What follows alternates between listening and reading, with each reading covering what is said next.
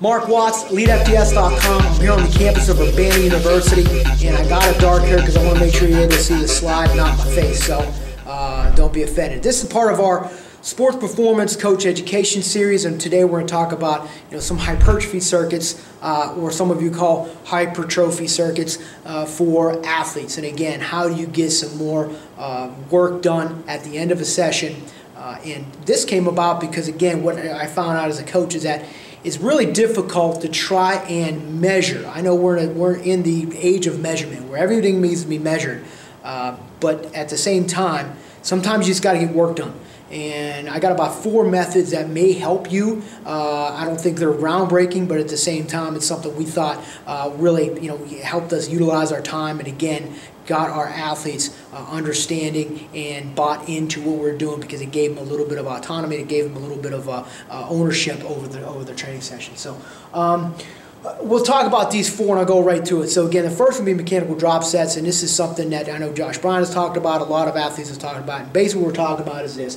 We're going to change the angle, we're going to change the incline, we're going to change the foot or hand positions of the exercise, right? So we did a couple videos on how to do that with 2 bench press exercises with the boards, 1, 2, 3, 4 board press, and in a 5 position hand position Swiss bar drop set. So if you're changing the angle or you're changing the hand position for whatever it may be, again, I'm able to make that exercise more difficult without adding weight. And for when you're talking about putting some size and gaining some general overall body size and just put more muscle, more armor on your athlete, this is one of those things, especially when you're talking about isolated movements where you really need to target some different areas with your athletes that are needing them. So again, what happens is the biggest thing with this is it eliminates changing of weights. It really eliminates the time spent. So with these drop sets, there's so many different ones you can do, but I'll just give you 3 examples, and I know we have some resources on this as well. Dumbbell elevators, I know Joe Ken wrote an article way back in the day about these, and then we had myself and Derek Dolder did a video on these. And again, basically what we're talking about, take a superset like dumbbell, incline dumbbell presses with incline dumbbell rows. So again, chest supported rows. Basically what you're doing is keeping the same dumbbells and working your way down the incline. So pretty high up. Now again, I'm doing a high incline, flip over, I'm doing a row, which is more like almost like a high pull hybrid. Put that weight down, put the bench down, and now you're working on a little bit lower. You're more fatigued, but you're at a more advantageous angle to perform that exercise. So you work your way all down. Sometimes it's good to go from, again, I don't know if you need to go from 90 to flat, but you can go for a couple in between there, and really now you're getting more work done. So all of a sudden the athlete performs really 4 sets. Even if they're using 2 inclines, they're using 4 sets with no rest in between, and then you're really not taking too much time away from your other athletes too. So that's an example of that. The other one's like up the rack push-ups. Again, putting a barbell or a Swiss press bar in the rack, doing push-ups, raising it up. What we end up doing, because we're limited on space, we end up using the safety catches of the rack.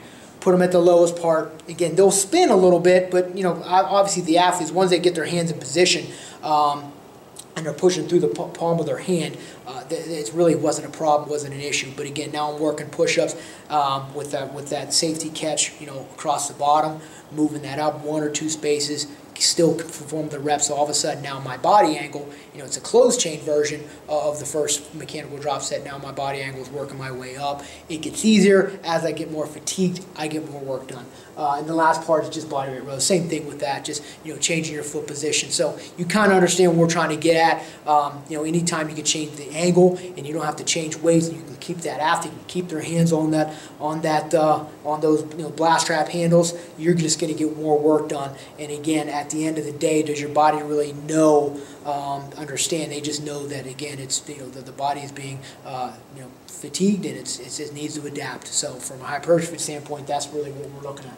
All right, second one is going to be a rep goal. This is pretty easy. It seems almost kind of, but there's a couple things that we addressed early, which made it work a little easier for us. Again, total reps to be performed in as few sets as possible. So again, this is kind of the athlete will be able to chunk this down.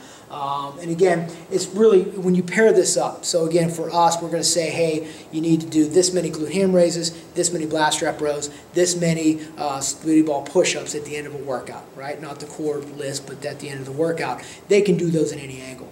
So, or any order they want to, and obviously they're able to do that. Some people struggle with one more than the other, and they're able to kind of hit that in between. So everybody's able to work. Especially we were lucky enough to have 7 glute ham raise benches, so we were able to do some of that. The rep goal can be increased or decreased throughout the cycle. So again, we would do that. Off season we're trying to ramp that up. In season we're really trying to ramp that down. So we might start with 50 and then work our way down. It just depends on your philosophy and again how your athletes are responding to that, because again the goal is increased performance.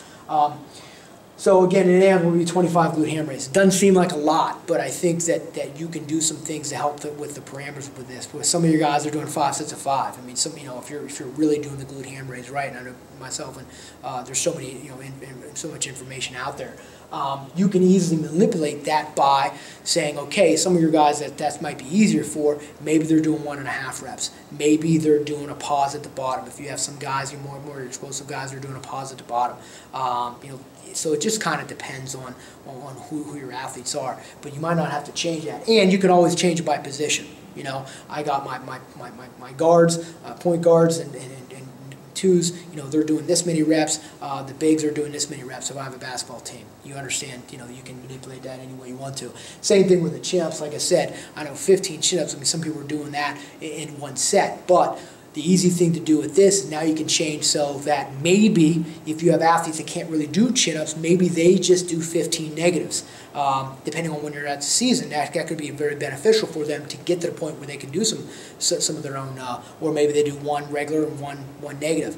For some athletes, if they're really cranking out 15, instead of adding weight on them or adding a load, which takes more time, now all of a sudden you can just manipulate how they perform the exercise as far as, maybe it's a 5-second eccentric, maybe it's a pause at the top, maybe it's a, obviously I'm segmenting, I'm pausing halfway up, halfway down. Myself and Jordan Hauser did a video on how to make regular pull-up harder without adding weight, and so that's another important component you can add with it. So you can adjust without adjusting the reps or the exercise, and you can always have those parameters for different sports and different times of the year. So that's up to you. All right, third thing, rep ladder. I really like this. I got this originally from Junie Barnett, who was with me. He's with the Ravens now, but we were together at West Point, and it's pretty brilliant. It's a way to really get volume to kind of sneak up on you. Steve Pulcinella has a kind of an ascending rep scheme that I've stolen from him as well. But really, then you're really, again, same thing, work in groups of 2 to 4.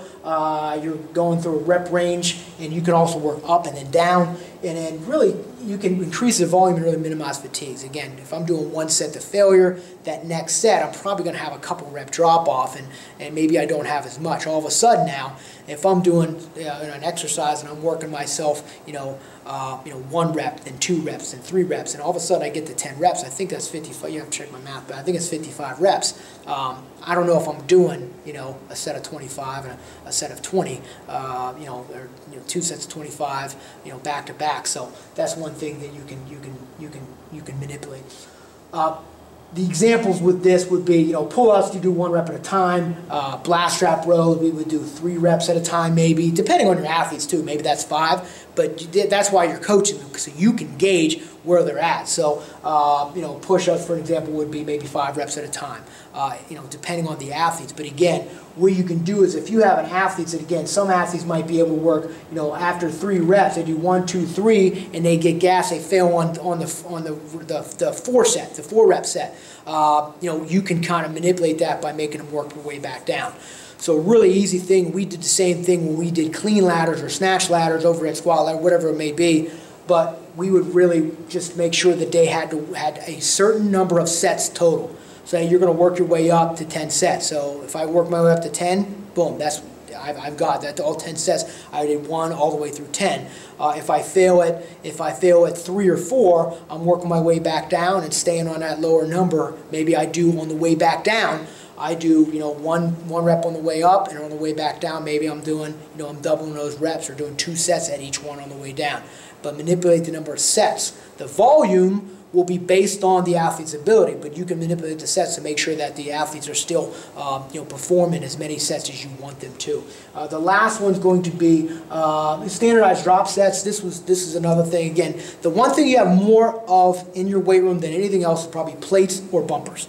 And again, dumbbells, if you're having more than 1 or 2 sets, you're lucky. Same thing with kettlebells, they're very expensive. So it's one of those things that you have more plates than probably anything. So we would try to use those. And again, for an example, we would just go ahead and you can do this either to failure. You can do those, just a certain amount of goal reps, and then the last reps failure. So it's just kind of up to you. And again, you can also work your way up and down if you need to, if you need the volume. But a good one with single leg RDL would have been, again, using a 25 kilo bumper, holding it like a steering wheel, shoulder blades retracted, and then they would just perform single leg RDL. Each step, put it down, grab the 20 kilo and work your way that way, or lying tricep extensions. Anything you think it's easier to grab a plate and be able to use a movement, just use plates and work their way down. All of a sudden, you're getting that extra volume. You're getting that work to, especially specifically with hypertrophy and really to address work capacity without, racking your brain about, again, do you really have to, measure how much weight or how your athletes are progressing with a rear delt raise or a tricep extension. That's kind of, that's your pick your poison. So again, hope those 4 helped you. For me, I think it's one of those aspects where, again, the more work you can get your athletes doing in a minimal amount of time, that they leave that workout and better prepared for the next training session. I think that's important. So again, any questions, make sure you hit us up on the comment section of this article, and please visit elitefts.com for all your strength and conditioning needs.